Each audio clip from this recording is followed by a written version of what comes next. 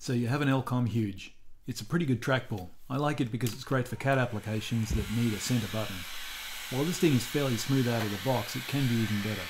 The big red trackball spins on top of some tiny synthetic ruby balls, and these are okay, but you may notice the precise pointer movements are not as easy or as smooth as they could be.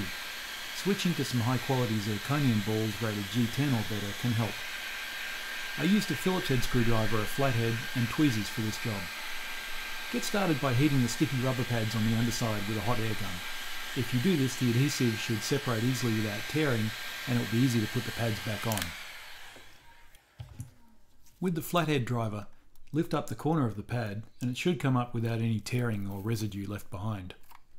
I could have given these just a little bit more heat. You can see one or two spots of adhesive left on the plastic. Wearing gloves will also keep any oils from your hands from stopping the adhesive being sticky again when you put them back on. Put them somewhere aside out of the way. It's kind of hard to get them off your fingers when you've picked them up, but if you put them adhesive side up with the screwdriver holding them down while you try and get your fingers off them, that can work.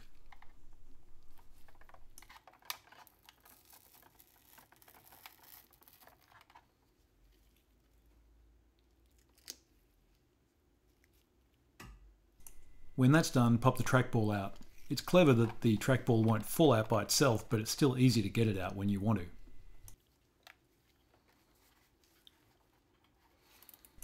Next, there are two screws to take out from inside the cup of the trackball.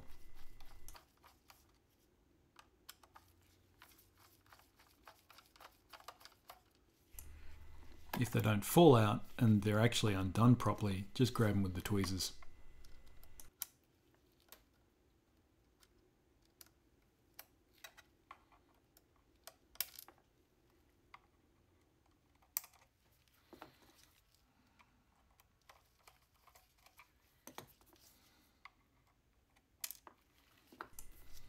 It's good to do this on a mat so that you don't lose these tiny screws. Under the unit you'll find 6 more screws to take out around the outside and one in the central hole. You can see that this one's already been opened because there's a hole in the paper label where that central screw comes out.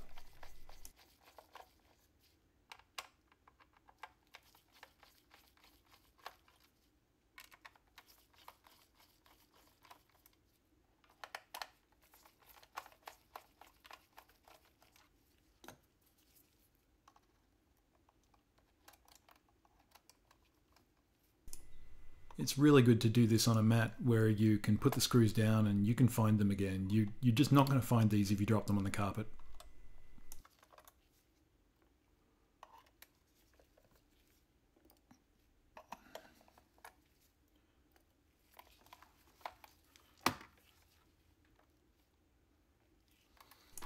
With all those out, it's time to separate the two halves. A guitar pick is really useful for getting into the crack and to open the gap. Do it carefully because there are some little clips that can break.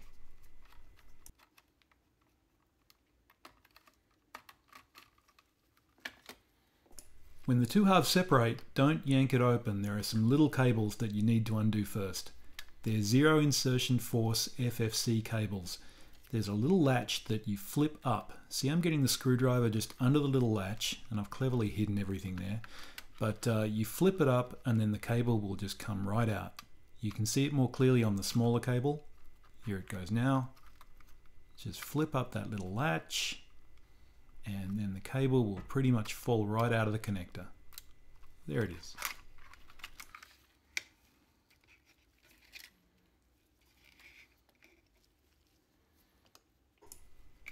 The red, yellow, black cable just unplugs.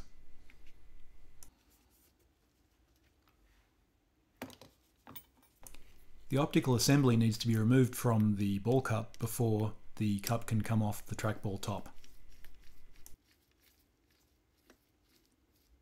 All of the internal screws are silver, so you can't mix them up.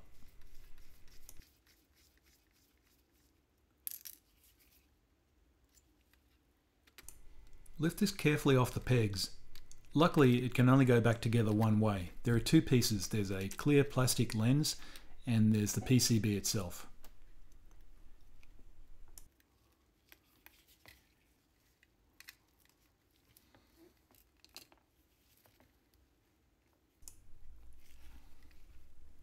The ball cup assembly is held onto the top of the trackball with just 2 screws. Again, it can only go back together one way.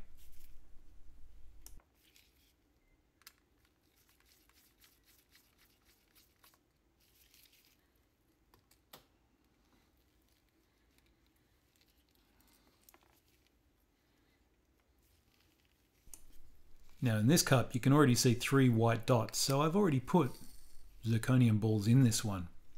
It spins really nicely. To finally get to these balls you need to separate the cup into its 2 halves. The 3 screws need to be undone first. Keep it flat on the bench until you're ready to separate the 2 halves. Put the screws away first.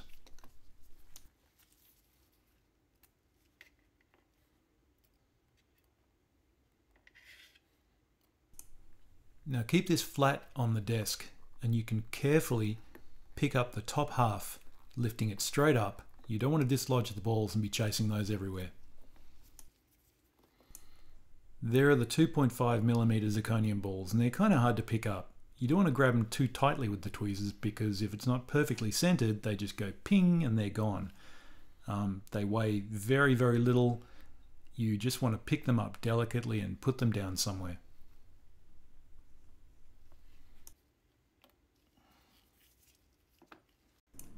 The original ruby ball that came in this trackball, I've got one of them there on the mat, now picking it up in the tweezers. It's exactly like the little white balls, but it's red. I'm not going to confuse them, so I just keep them in the same bag.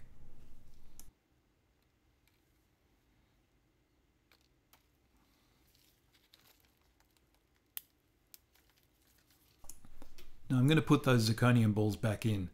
They just sit inside a depression in the cup, and the top of the cup has a matching depression so that they're completely enclosed. They can't go anywhere. Once again, there I am dropping the balls everywhere because they're very hard to pick up.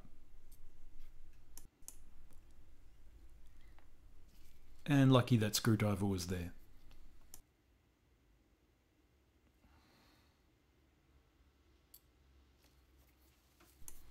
The top half of the cup only goes on one way.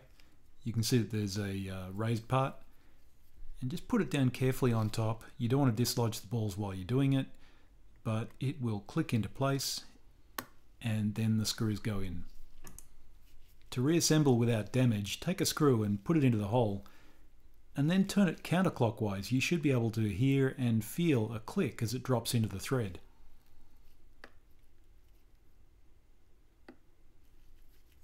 Then tighten it, but not too tight.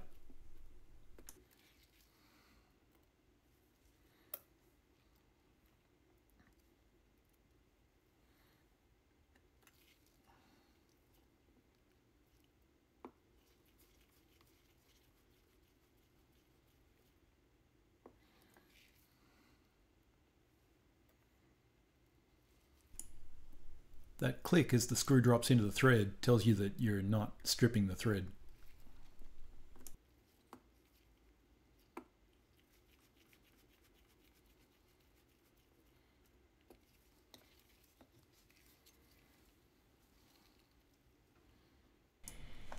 If everything looks okay, drop the ball in the cup and see if it spins freely.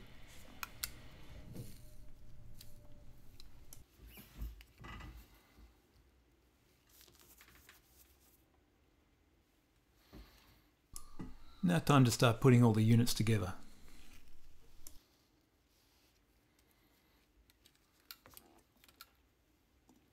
The cup assembly needs to be put back onto the trackball top. Make sure the cable is facing this way, and you should be able to just slot this into the 2 pegs. 2 screws hold this in place.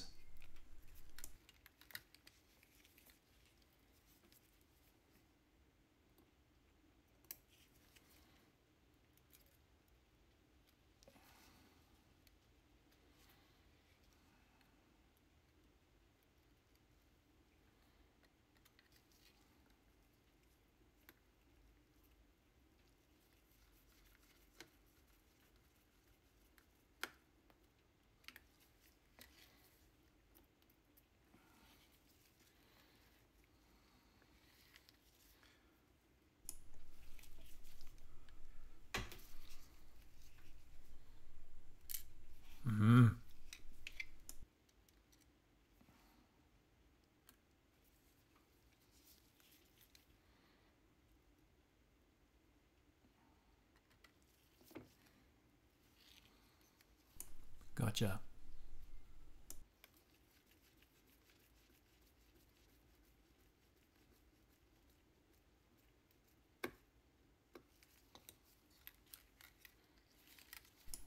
Time to replace the optical assembly. This is in two pieces, and it's easier to put all this together if you insert the lens in the bottom of the PCB and then grab the lens sides with your left hand and then put it down on top of the pegs on the ball cup.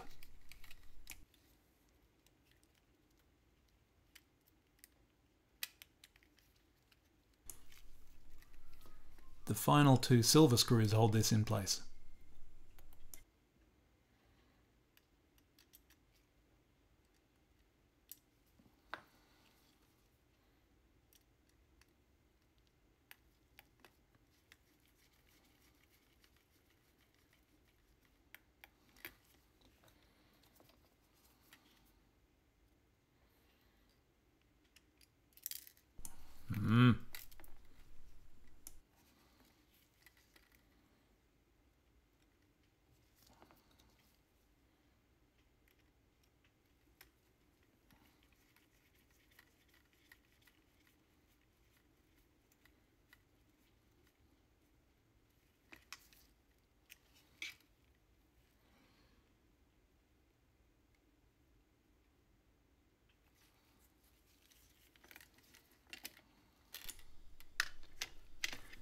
Now, putting everything together, the thumb assembly, which is where the left click, the scroll wheel and the back and forward buttons go, there's a thing you can get wrong here. On the side of the PCB is a three-way switch, and that has to mate up with the position of the sensitivity switch, which is on that thumb unit. Make sure that either both are up or both are down, then when you put them together it will work. If you don't do this, you can easily put it together and find out your switch isn't really attached.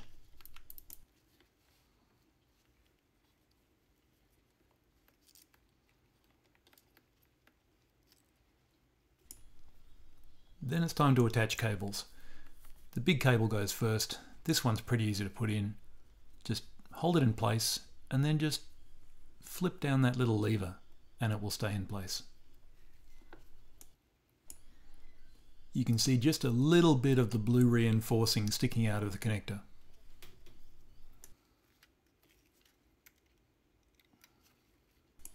Now I'm putting in the smaller cable which connects the optical assembly. And as I do this and flip down the catch, the light goes on, and that's when I realize I've been doing the whole thing with the trackball connected to the computer. Don't do that. That's a really bad idea. Finally, plug in that yellow, red, black cable.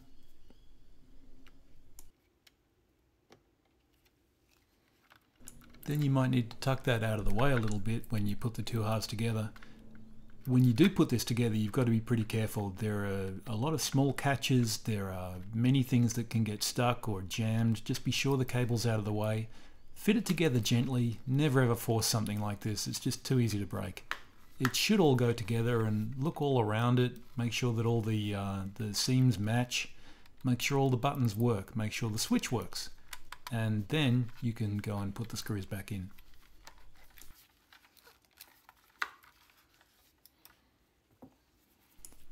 Replace all 7 screws on the back.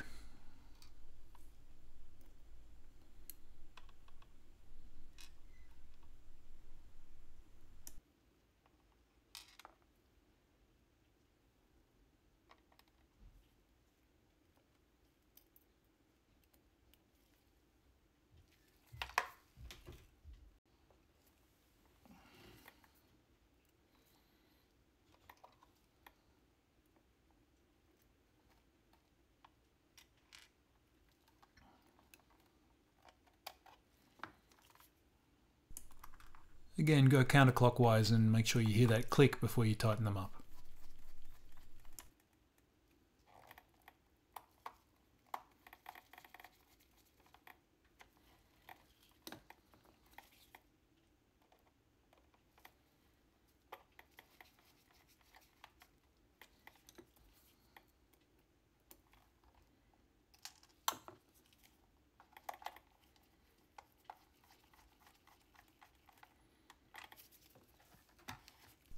The final two screws are at the bottom of the ball cup.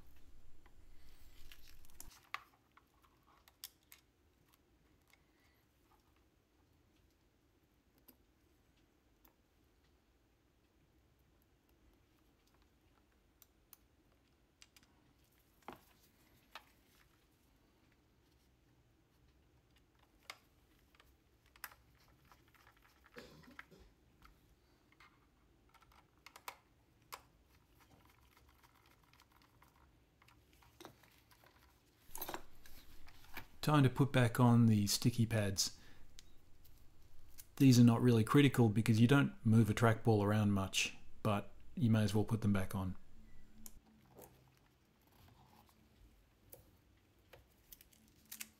Position them carefully, because if you stick them down hard on one end and then the other end doesn't match up, they're never going to be right, and you could even make the trackball uneven. So try and put them exactly in the corner they're supposed to go, and then gently smooth them along.